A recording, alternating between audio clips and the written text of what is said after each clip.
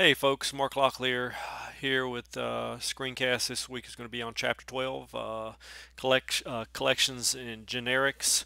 So this is a nice extension to Chapter 11 on arrays.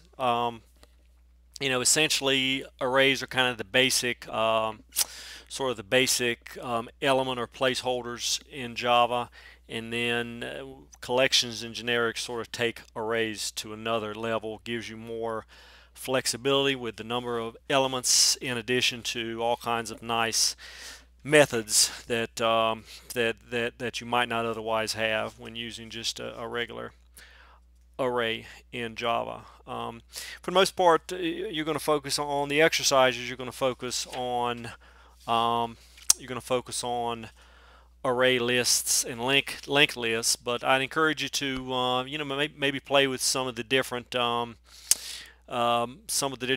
collections and map types, and then also for the homework, I'm giving you the option of you can do either the 3 book exercises, which are pretty basic, fairly straightforward, and you may want to challenge yourself a little bit. You can either do the 3 exercises in the book, or you can do either of the project exercises, project 12, 12.1 or 12.2. So that's your choice. That's your choice this week. So what we're going to do is, I think what I'm going to do is work through exercise 12.1. It's really basic. I'll just sort of do the logic for you. You'll need to, if you do turn in exercise 12.1, you'll need to add the formatting to get the printing to look like the example in the book, but I'll walk you through adding an array list. So I'm just reading, looking in the book here at exercise 12.1. It says, the first one, it says, open up project 12.1, look at the future value program. That's what I've got open here. And so let's just go ahead and run that so we can see what the functionality is sort of out of the box. So if I'm going to enter an investment amount, an interest rate, number of years, and then notice if I continue here, I'm going through this while loop a second time. I can enter some more information, and then when I say no, it simply exits out. So what this exercise is asking you to do is add an array list, and you're going to append to it each time. You're going to add a new set of results to it each time, and in the end, you're going to display the sum total of those results. So if we look at number 2, says declare a variable at the beginning of the main method for an array list that stores strings.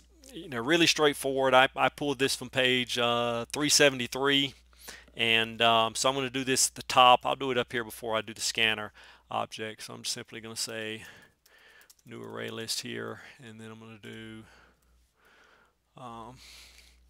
in fact, I think I'm just going to paste this in rather than you guys having to watch me type. So I'm simply doing an array list, and then in those angle brackets, you're going to put the type. In this case, it's going to be a string. I'm naming my array list investments, and then we follow the new an array list syntax after that. So that creates an array list called investments. And then all we need to do is, well, let's read what it says. Number 3 says, after the code that calculates, formats, and displays the results for each calculation, add code that formats a string with the results of the calculation and then stores the string in an array list. All right. So for the most part, they've already given you a lot of the formatting here. So I'm just going to go in and add. They're creating this string and storing it in a results variable here. That's what this code does. So all I'm going to do is take and save this results variable. I'm going to save that to my array list, and I'll do that. I'll do that after they print the results here. So I'll do, let's say, add results to array list, and then I'm going to do something like. So remember, the name of my array list was investments. So I'm just going to say investments dot, and in fact, if I just type the dot there, it'll show me the methods that are available to that array list class, and we're simply going to do add. So I'm going to choose that, and then we're going to add results to it. Okay. Save that. And then the last thing I need to do, of course, if I ran this now, nothing's going to happen because we haven't actually printed anything out, is I'm just going to do a for loop, and I'll paste this code in. So after the user chooses to exit the program, after they choose no, I want to display the contents of the array list. So I'm going to do that here. So I'm just going to paste this in so you can see it. And so really straightforward what I'm doing here. All I'm doing is I'm going to print out here is the array list output, just so you can see it. I'm using an enhanced for loop here, and I'm just looping through the elements inside the investments array and printing the contents out. Okay, so let's see that in action. So my first investment is going to be $100 a month, 8% interest for 1 year, and then I'm going to say yes here, and then it's going to be we'll do, let's say, $400 a month at 3% interest for 1 year. And then when I say no, notice that I get the contents of the, well, I didn't mean to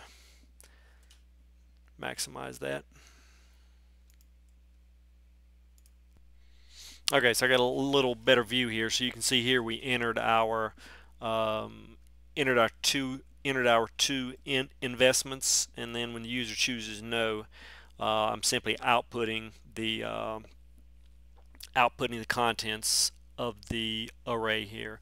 Now again, you want to go in and format this like the book asks you to do, but that should give you a sense of an array list and how that works. Again, really straightforward, and you'll do the same thing for a linked list in exercise 2, and then exercise 3 may be maybe a little more challenging, but it's not terribly difficult either. So again, if you want a little more of a challenge, I would check out one of the project exercises.